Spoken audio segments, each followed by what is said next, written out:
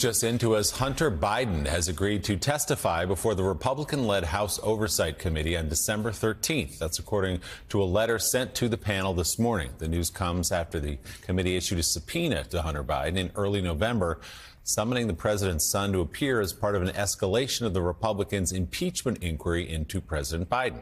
At the same time, two sources tell NBC News this morning the president's brother, James Biden, also has been in communication with the House committee after it asked him to appear for an interview with the panel on December 6th. Oversight Committee Chair, Republican James Comer of Kentucky, issued the subpoenas, which focus on the Biden family's business dealings. So, Jonathan Lemire, Hunter Biden had been subpoenaed for closed-door testimony.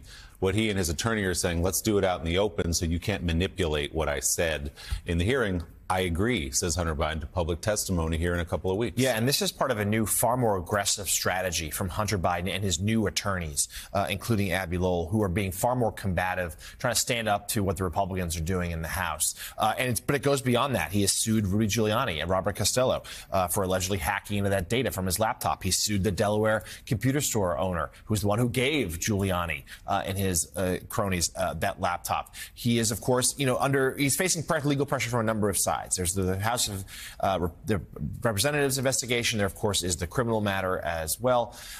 This is something that is going to be a storyline next year. As much as the White House does not want it to be, it will be a liability. A lot of it is false equivalency. We know these are trumped up accusations. We know the Republicans are trying to paint the Bidens with the same brush that, of course, the Trumps and Donald Trump, who is facing 91 criminal counts, is up against.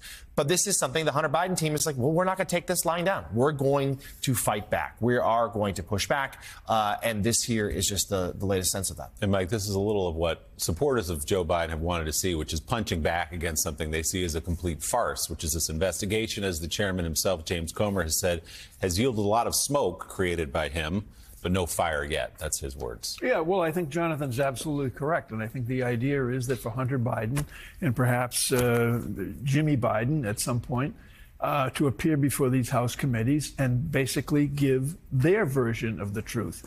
I mean, they've been surrounded now for months about talk from Comer and every other Republican on either of these committees, the Weaponization Committee as well as Comer's committee, about the Biden crime family. So they are going to testify and give their version of their truth. And we'll see what stands up. But I think Hunter Biden has nothing to fear here in terms of who he is and what he's willing to talk about. He's willing to talk about everything. Just requiring transparency about it.